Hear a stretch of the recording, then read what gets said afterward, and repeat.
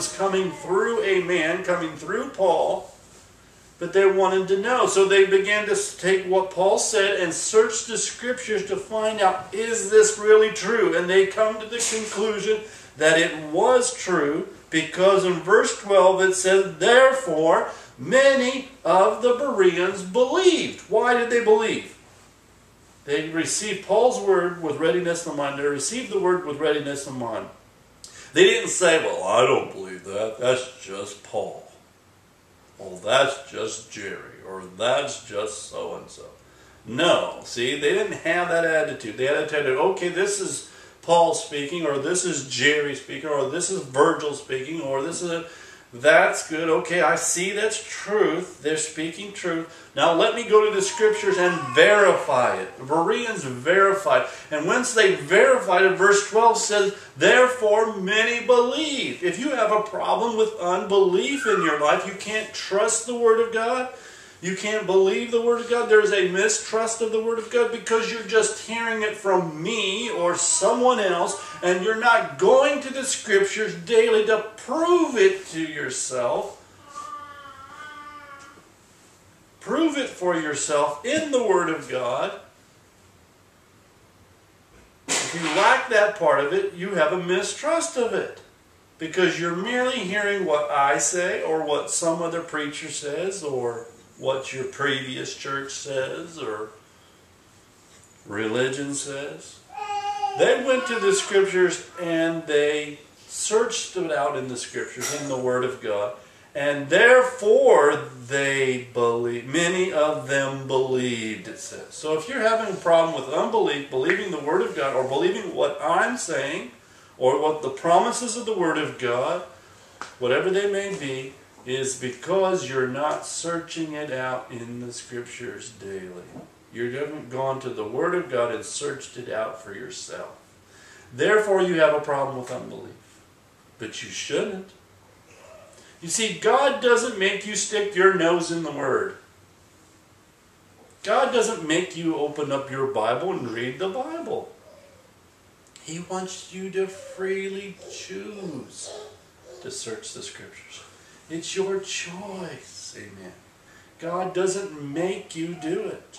God's a gentleman. He loves you. He's kind. He will inspire you. He will minister to you. He will encourage you, like today through me, to open up your Bible and get in there and find out if these things are true. Once you do that, you will believe. Amen. You won't have a problem with unbelief. Second, that's that. Amen.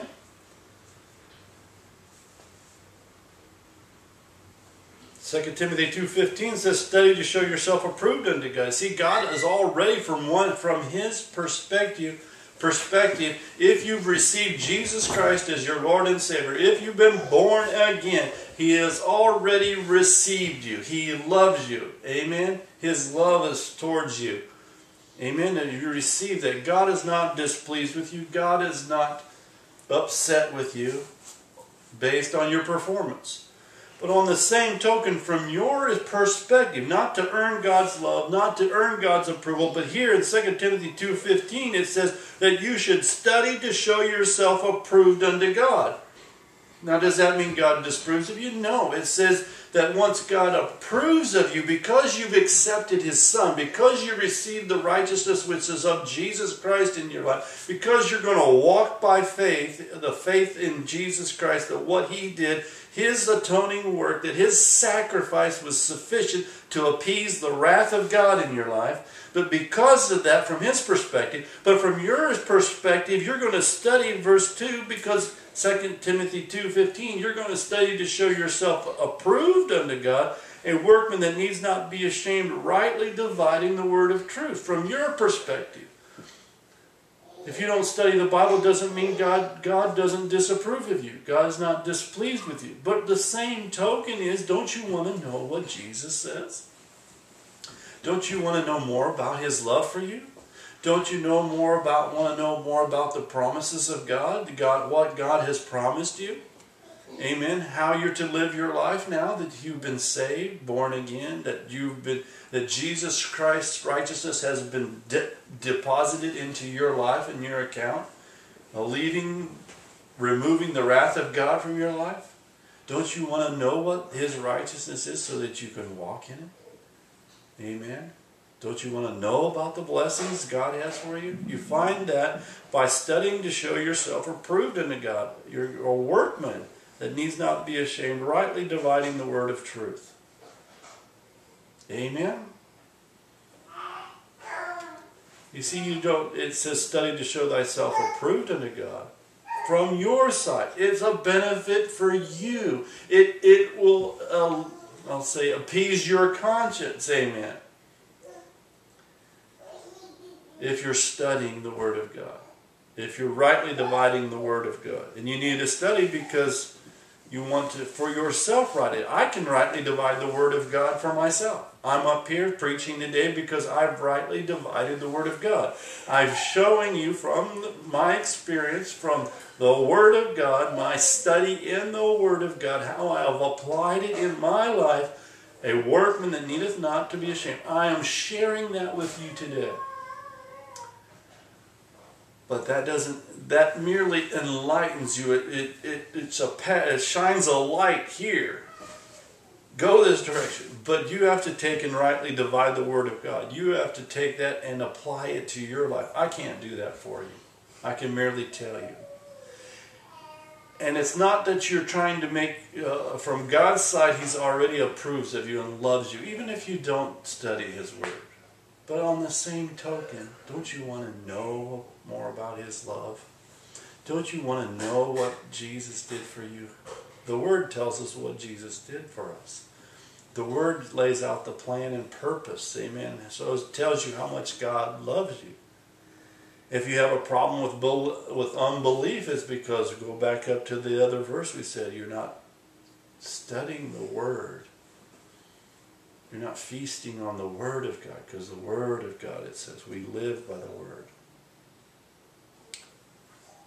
Hallelujah. See, God loves you. He loves you regardless and approves of you based on Jesus Christ's righteousness, the working atonement of Jesus Christ. That set us free, that we could choose, amen, to study the Word. That we could choose whether to spend all my time on ESPN or watching video games, playing video games. I have the right to choose. He set me free. Before being born again, I could choose nothing but that, to please myself, to walk according to my own purpose and ways. But He saved us, amen. He set us free from that so that we would willingly choose to love Him, choose to study His Word, choose to want to know what the Word of God says. What God has revealed. It's His love letter. You want to know the love letter? God's love for you? It's right here in the Word. You have a problem with being secure, with insecurity and fear of man and fear of what people think. It's because you're not grounded in the love of God. There's only one person, I'll say person. There's only one opinion that matters in my life, and that is God's opinion. If your opinion, and you say whatever you want to say, and if it isn't, you can have an opinion on me, and that's fine. I don't care. It may be good, it may be bad, it may be indifferent. But one thing that matters in my life is God's opinion. That makes me secure. I am secure in the fact. Therefore, I am not insecure. I am not moved by fear. I'm not moved by the fear of man. I'm not moved by what other people say about me. Why? Because I'm secure in the fact that no matter what, God loves me. And I minister this to my mind. I encourage myself. Let's go to one more scripture I'm going to put at you today, and that's Joshua 1:8. This is speaking to God speaking to Joshua, the word of the Lord that came to Joshua. Joshua was following one of the greatest men of the Old Testament, Moses, who was leading the people of God, who led them. God used him to deliver the Hebrews out of Egypt. And God used Moses to do many mighty works. How would you like to follow that act? How would you like to be the next leader after Moses? Moses, brought down the tablets of stone with the commandments of God. Moses, who stretched out his rod over the Red Sea, and the sea parted and they crossed over to the other side. And when he got to the other side, he stretched forth his rod and the sea closed in and killed all the Egyptians who were coming to kill them. How do you like that? Follow that act.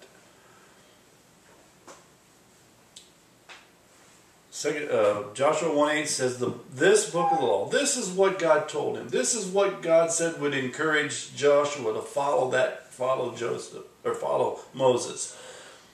This is what encouraged, God said would encourage him, what would give him strength. It's Joshua 1:8.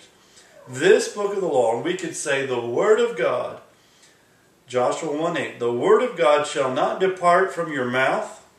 So he should speak it to himself. Do you speak the word of God to yourself, over your family? Speak the word of God. Speak the word of God over your situation, over your circumstance. Speak the word of God. Speak it forth. Speak what God said. Well, that means you got to know what it says. Amen. You've got to spend some time in the word. To quote the word, what did Jesus use against the devil when the devil came to test him, tempt him, and try him? The word of God. Go read it, Matthew 4:4. Jesus used the word of God against the tempter, against the devil, against the temptation. Man shall not live by bread alone, but by every word. The devil would come and say, and he would say, it is written. Satan, it is written. He would speak the word. Speak the word. What was he saying here? Joshua 1:8. Joshua, he said, the word of God shall not depart from your mouth. Speak the word. Speak the word over your situation. Speak the word to your finances. Speak the word of victory, hallelujah, which is the word of God, to your healing, to your body, to your circumstances. See, it's not circumstances that, like I said, that dictate victory or defeat. It's the word of God that you speak to those circumstances, that you live through those circumstances that brings you victory. Not just words of your mouth, but that's part of it. Words of your mouth, you got to believe it in your heart. You got to apply that word in the circumstances, and the word of God manifests, reveals the victory of God, the victory of Christ through that situation. But he said here that the word of God shall not depart from out of your mouth, but you shall meditate in it day and night. What is it to meditate? It's to think about it. Roll it over in your mind, mull it over, the word of God. It's not enough just to take your daily devotion and read the scripture and say, but daily devotion is good. You should at least spend some time in the word of God to encourage you, but you got to get it on the inside. How do you get the bread on the inside? Amen. Do you just look at that peanut butter and jelly sandwich sitting on the counter? No, you get it on the inside. What does it mean to get it on the inside? You open your mouth, you take a bite, and you chew. And that's the same way it is with the word of God. Open your mouth, put it in, chew on it. What does it mean to chew on it? It means to roll it over in your brain. Roll it over in your meditation, in your thoughts, in your mind. Roll it over, look at it, examine it from all these different ways. Chew on it, chew on it, chew on it. And then it drops down into your belly and you digest it, and your tummy works on it and converts that bread, that peanut butter and jelly sandwich, into energy which provides life for your body to continue living. Amen? It's the same way with the Word of God. It is the Word of God. You chew on it, you think about it, you meditate upon it, you roll it over and over in your brain. This is what he's telling Joshua to do. And we'll go on and Joshua, this is what you need to do. Speak it, meditate upon it, think about it, give it time to get from your head down into your heart. You see, there's one thing to just know the Word of God, to be able to quote the Word of God. See, I can quote the Word of God. That's the beginning of it, to read it. But you have to take it one step further. You've got to get it to work in your life. You have to roll it over. You have to meditate. You have to think upon it. Amen? Chew upon it. Digest it. Get it working in your life. That's the beginning of it, is to think about it, to read it. To think, and then to think about it, roll it over. How does this apply to my life?